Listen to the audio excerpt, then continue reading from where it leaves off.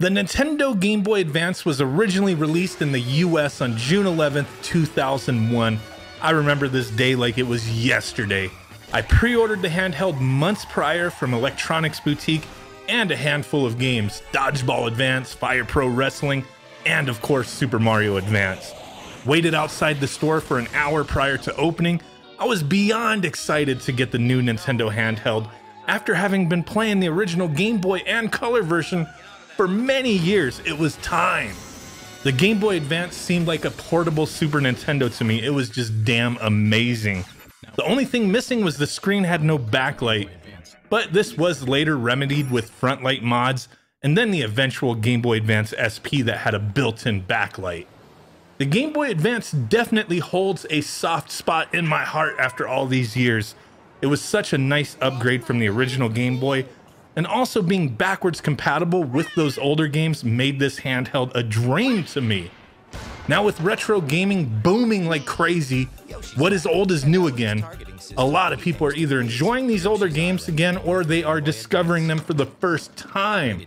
And there are tons of options available to us to enjoy games from the original Game Boy and Game Boy Advance library. But today, we're going to be taking a look at a very new option that I think a lot of people will enjoy. The Game Boy Advance Consolizer from Woozle. This project's been on my radar for quite some time, and now it's finally available to the public. So the Game Boy Advance Consolizer is available either as a DIY kit or as a pre-assembled product ready to be used from GameTech US. We'll put a link in the description. So the Game Boy Advance Consolizer is exactly what it sounds like it is. It consolizes an original Game Boy Advance, allowing you to play your GBA, Game Boy, or Game Boy Color games on a modern display via HDMI using the original board from a standard Game Boy Advance system.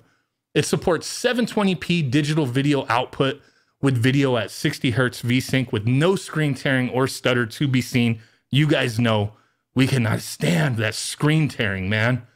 So there's also plenty of visual options that we'll also be taking a look at in a moment.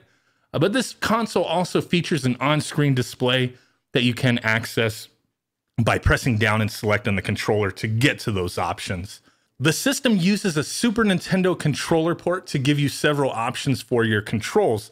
You can use original or third-party SNES controllers, or even go wireless and use the 8BitDo retro receiver and a variety of Bluetooth controllers, such as 8BitDo's SNES-styled controllers, a Wii U Pro controller, or even a Nintendo Switch Pro controller. Pretty sweet.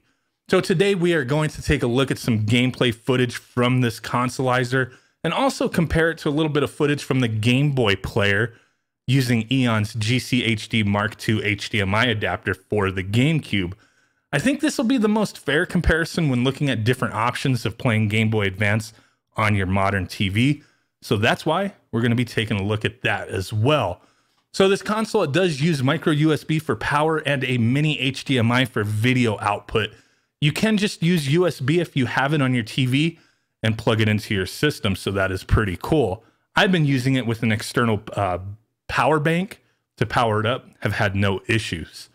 It also maintains the original port for a link cable and the headphone jack for audio if needed. I have tried the consolizer on several TVs without any issues whatsoever, but being a YouTuber, capturing video, did have some issues with my capture card as the system needed to have some settings tweaked in order for me to get the video and audio for this video that I'm uploading now.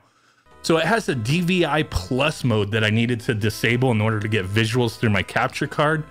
And I also had to use a 3.5mm auxiliary cable in order to get audio from the headphone jack to my capture device. Like I said, I had no issues with the DVI plus mode delivering audio and video through HDMI on any of my other displays. This was just a capture card issue for me. So depending on your TV, this may or may not be a problem. But it seems to be an issue for people wanting to capture gameplay. You will have to, deal with those workarounds. Otherwise, I've had no issues. So let's go ahead and get this party started by taking a look at some of our options we have in user settings. So in order to get into the menu, we do hold down and select on our controller, And that brings us straight into the Consolizer menu with Video Wizard System and About options with the firmware listed on the bottom left of the display for the system that you're on. So we're on version 1.0.2. So in these settings, up and down on the D-pad, goes ahead and selects the option. A goes into it. So in video, we do have a few options. These are probably the more important ones. So we do have a smooth option.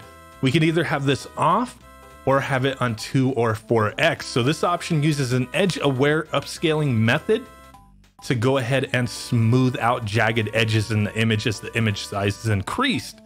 Using smooth 2x will apply 2x nearest neighbor followed by the scale 2x algorithm for an effective zoom of 4x. Using the smooth 4x will further enhance the smooth 2x option by applying interpolation to the smoothed out corners and edges. So some people will dig this, some people will not. You can see the varying difference here.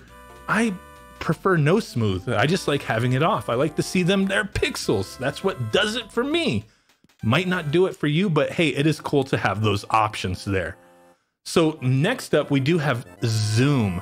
This controls how big the image appears on your screen. So 4x and 5x applies nearest neighbor integer scaling, and 4.5x applies bilinear scaling to the source GBA image. 5x is recommended for Game Boy and Game Boy Color games, but here we go. 4x zoom is what we are defaulted in, 4.5. So you can see what kind of a difference there is there. And then 5x cutting off some of the image there. So definitely not recommended for Game Boy Advance, but for Game Boy and Game Boy Color, that will be pretty nice. So I will be leaving this at 4x for Game Boy Advance.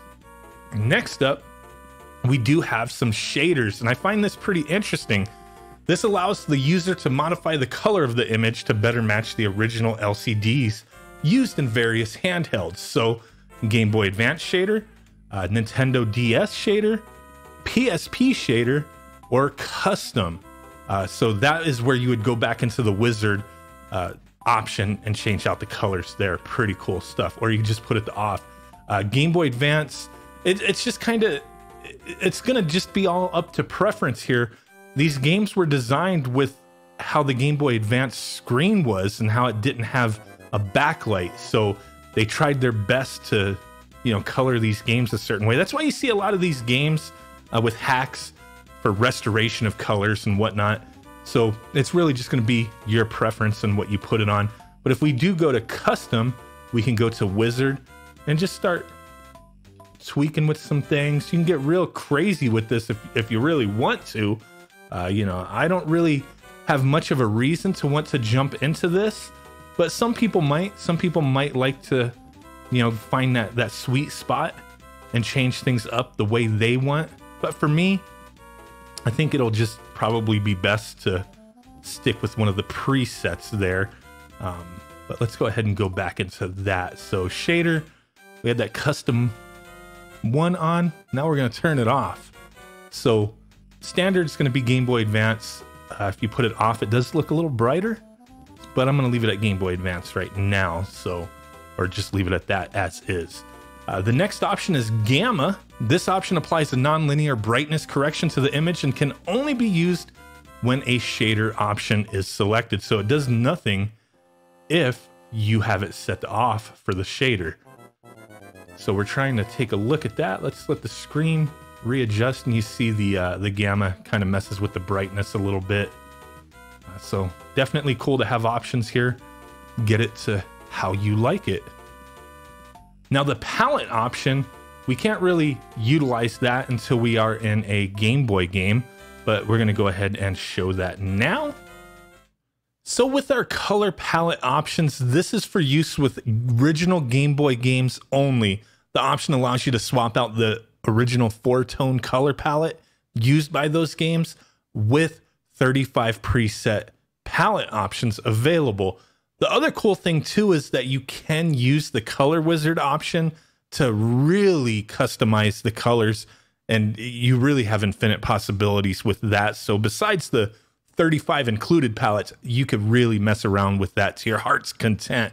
Now you may notice looking at this footage, I have captured this off camera instead of using a capture card.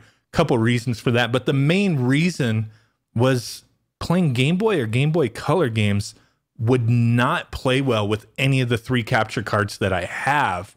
Would not capture footage. Everything was out of range no matter what I did, no matter which DVI setting I used. So just wanted to, make note of that. It did work on any TV that I plugged it in. I tried 4 different TVs and monitors. Every monitor I've used, every TV I've used, just direct HDMI, Game Boy, Game Boy Color, Game Boy Advance worked just fine. So if you want to use this for capturing purposes, definitely look into more information on compatibility with capture cards, because the ones I have 2 Elgatos and an AverMedia, and they do not work very well with this, specifically Game Boy, Game Boy Color. But the other thing I do want to point out here, as you're already seeing, is I do have the scanline options going, and wow, I am really impressed with this. The way the scan lines look, it's amazing. I'm not a person who really ever cared for scan lines and any of the options we've had, like with emulation or the open source scan converter or anything else that would allow you to use scan lines for your games. I've never really bothered. But with this, the way they have it set up, there's several different options, pretty much the depth of the scan lines, but the way they have it set up is horizontal and vertical. And it really, when you look really up close, I'll zoom back in a moment here, it looks amazing. It looks like you're really playing on a Game Boy or a Game Boy Advance LCD screen, but just blown up on a bigger screen on your modern television. So I was really impressed with that, just the way it looks. Everything is so sharp and crisp. Just look at them pixels. So far, everything I have played, Game Boy, Game Boy Color, Game Boy Advance, everything is really sharp, really great looking. The colors are just popping. Really have nothing to complain about other than, like I said, the issues with capturing, the workarounds you have to do, those kind of things. But I don't necessarily think this product is going to be for people who just want to capture footage. We do have those other options out there. You could capture footage using emulation or the Game Boy player on the GameCube, that kind of stuff. And we will take a look at some comparison footage in a moment to give you an idea of, what one looks like versus the other. Both the Game Boy player and the Game Boy Advance Consolizer, they're hardware solutions. The Game Boy player is not emulation. Essentially, it's a Game Boy Advance built into that part that attaches to your GameCube. So definitely keep that in mind for whatever the best option for you is. For me, I'm really digging this Game Boy Advance Consolizer. I like how it's small. Just plug it in, start playing your games. You don't have to have any other things attached to it. With the GameCube, I do have to use the Eon GCHD Mark II to play on my modern TV, which is not a huge deal, but those things do add up. And that's going to be another thing we talk about in a moment after I show some comparisons, is the price. What does this cost for the kit versus buying a pre-made system? So let's get some GameCube footage up and talk about it. So here's a little bit of footage of one of my most favorite Game Boy Advance games, Advance Wars, running on the Game Boy player on the GameCube using the stock disc. I do not have the Game Boy interface, and I figured it'd be best just to take a look at what's most readily and easily available to people. And you will notice some differences here. It doesn't look too bad on the Game Boy player, but let's go ahead and switch on over to the same intro on the Game Boy Advance Consolizer and then throw them up at the same time. Let's take a look. So here's the same intro on the Game Boy Advance Consolizer, and holy crap, does everything look a lot more sharper, brighter, just cleaner. The stock Game Boy player, things look a little washed out, a little more dull, and it wasn't anything that ever really bothered me until I'm playing on the Consolizer and I'm just like, wow, this looks crazy. So definitely the win as far as visuals go to the Game Boy Advance Consolizer. Let's put up both at the same time and talk about it a little more. So the side-by-side, it's pretty damn obvious that the Game Boy Advance Consolizer looks legit. It is using original hardware, so this is not a clone system.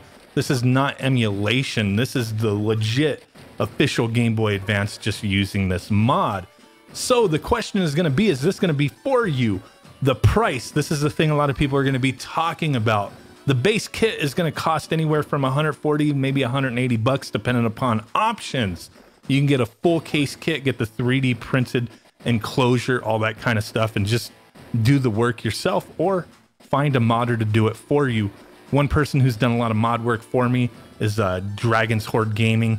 Hit him up. I'll put some links out there if you want to talk to him. He's done my Dreamcast, my Wii, and he's going to be working on some other stuff for me as well. But yeah, you can save some money just buying the kit and having a Game Boy Advance ready to go. I would say the mod work isn't necessarily advanced level, expert level stuff. If you have some experience, this may be a fairly easy mod for you to do. There's a lot of tutorials out there, videos, and guides, and it doesn't seem like that crazy amount of work. Some people aren't comfortable with that or have experience, so they would like to get either a pre-assembled kit or pay somebody to do it. You can get a pre-assembled kit from Game Tech USA, US for 350 bucks. I know a lot of people are gonna be like, that's a crazy amount of money, but it is pretty much a convenience cost. You're paying for somebody to source all the parts and do all the work for you. So yes, you're gonna pay a little bit more, but you can save that money and go about it the other way. Or you could just stick with a Game Boy player and be happy with that. You know, using a GCHD from Eon is a little pricey as well. Getting a Game Boy player, if you don't already have one with the disc, you're getting around that price range once you get everything ready to go. But it's just all going to depend on you. What do you want out of this? And for me, my choice is going to be the Game Boy Advance Consolizer. Now, this is not my system. This was lent to me just to do this video, but in the end, I have to decide, is this something I would purchase myself? And yes, it is. So I think that kind of speaks volumes. I would more likely get the kit and have somebody do the work for me, but hey, the choice is yours. So really do appreciate you guys hanging out with me. I hope this video helped. With that said, I will catch you guys next time. Peace out, bye-bye, and boom. Bye. Have a good one, guys.